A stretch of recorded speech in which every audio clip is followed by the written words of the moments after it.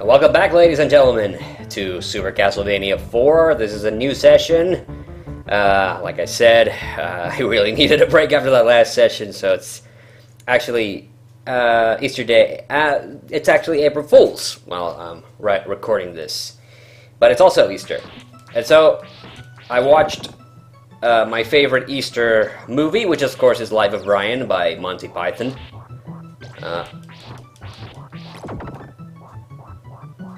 I don't remember this level. This seems quite nice, though. I gotta say. I'm in a library. Ooh. Is that book gonna come after me? I bet it is.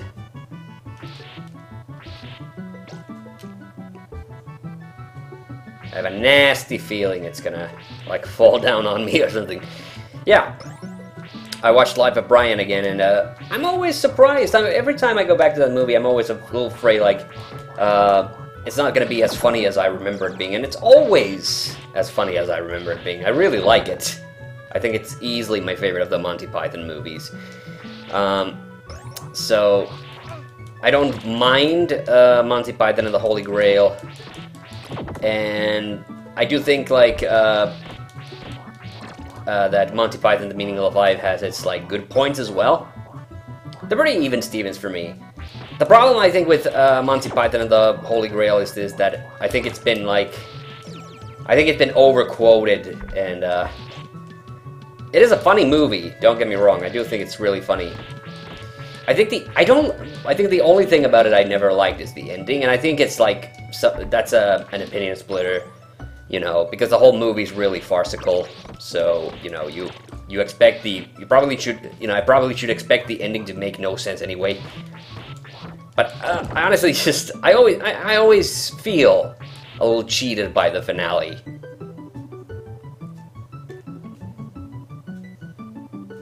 But, yeah, Life of Brian, I'm always, you know, Pilot, you know, and Biggest Dickus, and, you know, he's not the Messiah, he's a very naughty boy. I mean, everything about that movie just, you know, is always funny to me. It's a gorgeous movie, too. Like, I think they, you know, I think they actually did shoot it, like, in the Middle East.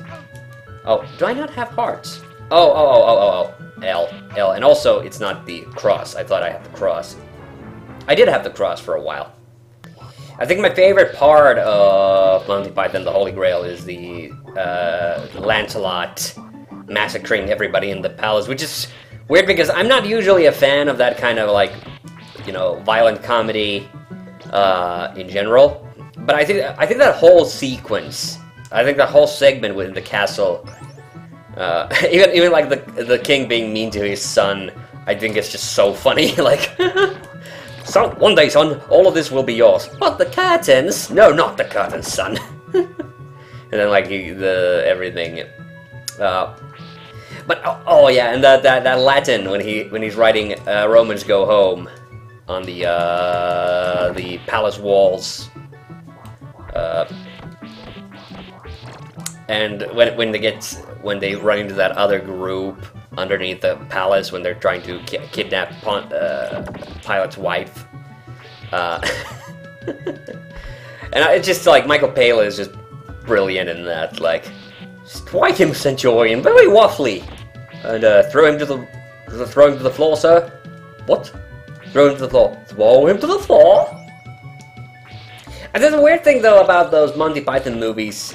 I think because I've seen Eric Idle so much in, like, stuff outside of Monty Python, he always feels weirdly out of place for me. Even though, yeah, I don't know, what is it? I've just seen Eric Idle in so many, like, things outside of Monty Python. But John Cleese, like, absolutely, like, I could not imagine, like, anything Monty Python related without him. Which is weird because I know it doesn't make any sense. I forget, these guys were in Castlevania 3 as well, weren't they? Come on, I wanna... Oh, God. The book nearly killed me. Holy shit. Okay. I thought for sure I was dead there.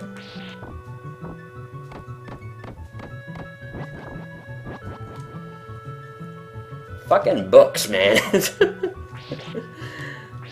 Ugh. Why must you use the thing I love as a thing to be a dick about with me? Oh no! God damn it, that's so frightening. Because I know if I had fallen like... Jesus, there better be a checkpoint at this junction, because I died in the stairs before. Ugh, I'm getting really bad Mega Man flashbacks from this. Oh god. No!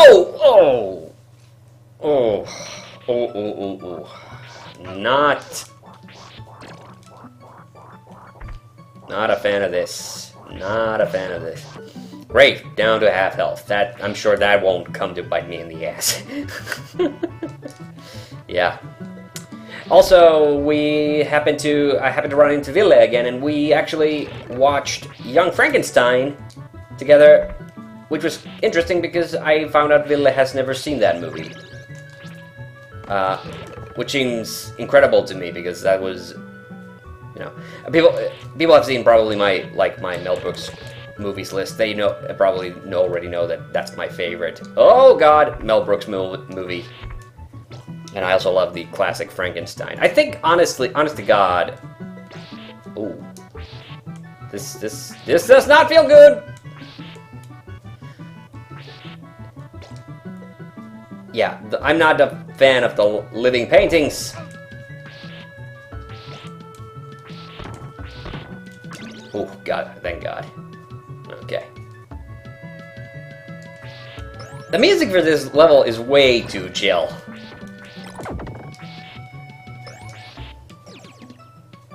We're already seeing like a fair amount of bullshit from in this part.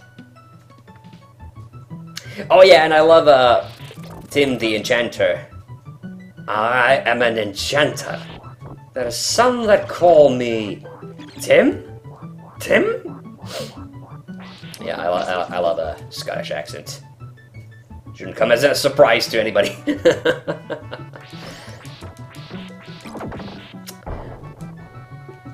And Meaning of Life, Meaning of Life is like, it's like any other like super episodic movie. Oh my god, fuck you. Yeah. So it's like... Oh my god, he drops the candles? Fucking dog. Yeah. What the fucking shit is that? Oh man, I do not remember this.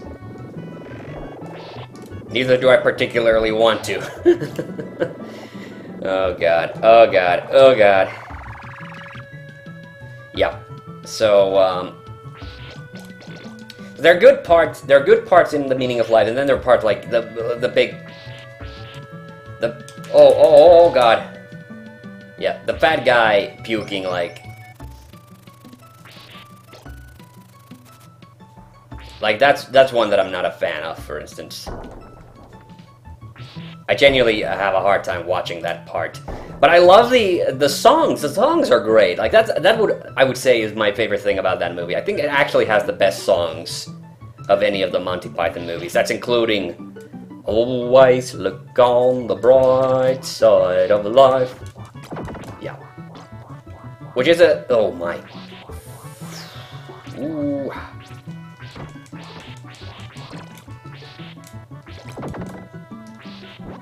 I want this asshole to get out of the painting. Oh my god! The bats! The bats! The bats are really fucking me up. Yeah, I was talking about the TheHande last time. I'm beginning to think the TheHande's not in this. I mean, maybe I'm... Yeah. Maybe I'm... Like, I'm thinking I was confusing it with Rondo of Blood. Oh dear. That's not bullshit or anything. Well, it's okay. I'm at this part. This part's pretty chill. Yeah. And also, like, every sperm is sacred. Yeah. And I love the Universe song as well. I just don't like the segment that it's the organ donor guys. Yeah. I don't like... certain types of gross out humor are funny to me. Certain types are not. Yeah. I've never been particularly tempted to do the Monty Pythons as a review because I think I've mentioned this before that I don't like reviewing comedies. Because here's the thing, like, you know, because the thing is, and I still stand by it, is like, the thing that might be funny to somebody else, it may not be funny for a lot of other people. Like, comedy is so subjective.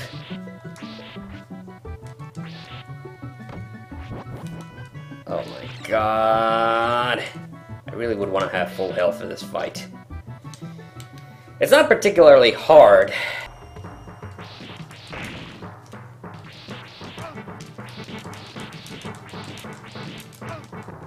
Oh, Jesus. I was so close. I love the ghost hand as the enemy. Okay.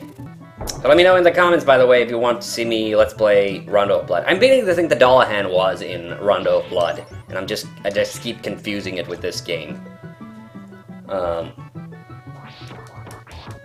TheHande, by the way, if you don't know what that is, that's the kind of headless horseman knight, or the ghost carrying its own head.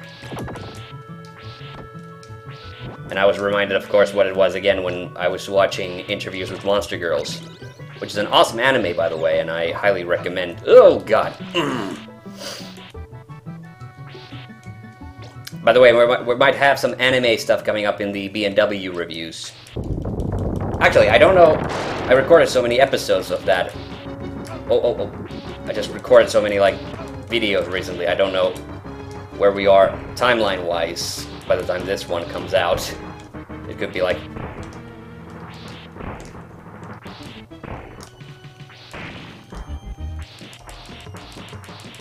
Come on, finish him off. He's almost dead. Yes! Okay, good. That wasn't so hard. Yeah, like I said, the boss fights in this game just aren't very hard.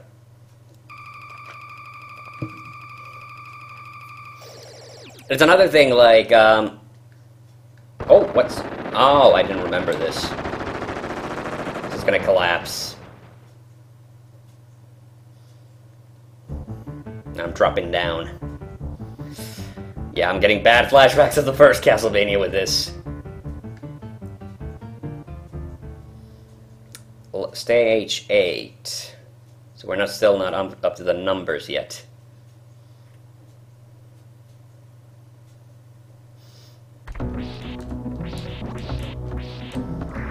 I keep forgetting to comment on the spiders. Those are totally the spiders from Castlevania 2. They might have been in 3 as well. Ooh, except they shoot little spiders. They don't shoot webs like they did before.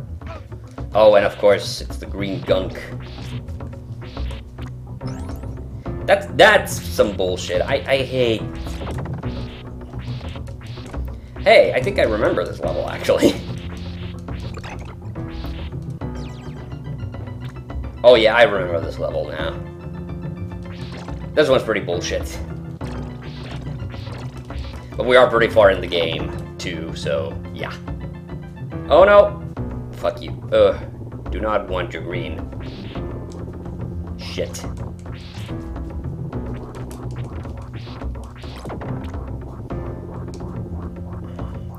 I think this is... Yes! These are the ones that you can climb on.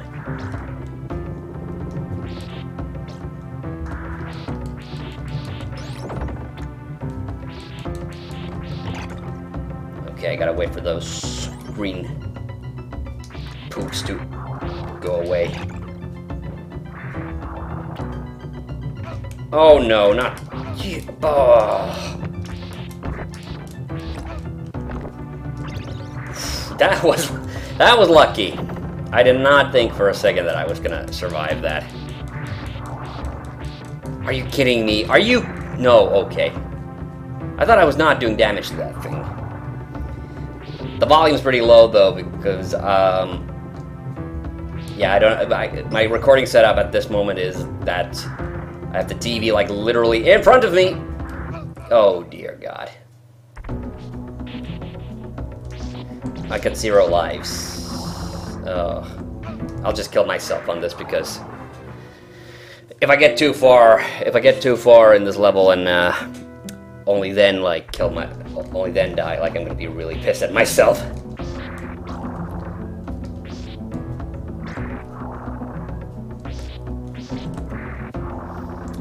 But that's the thing, like, now I can't really remember, like, what are the bosses that I've yet to beat. I remember that skull guy. I did not remember that armor, the living armor enemy.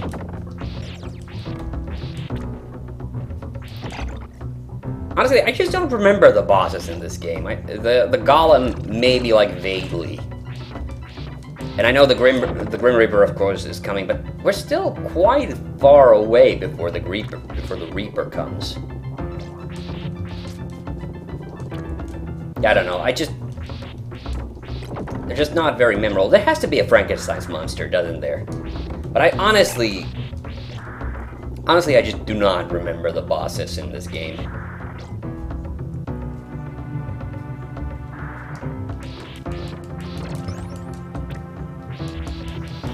And that's the thing I think is bullshit, is that, like, the Axe Knights.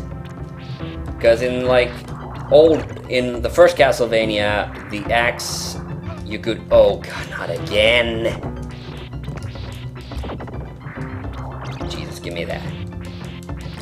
Yeah, in the first game, you know, you could basically destroy the Axe Knight's axes before they ever, like, come close to you. And this, you can't. There's a certain area around the enemies when my whip does not affect their weapons at all.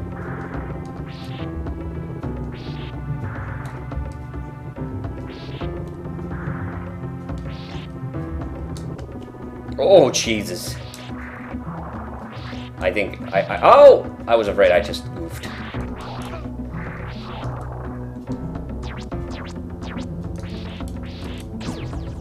Okay, I had to take a risk there. I wasn't sure, like... Oh, goddamn bat.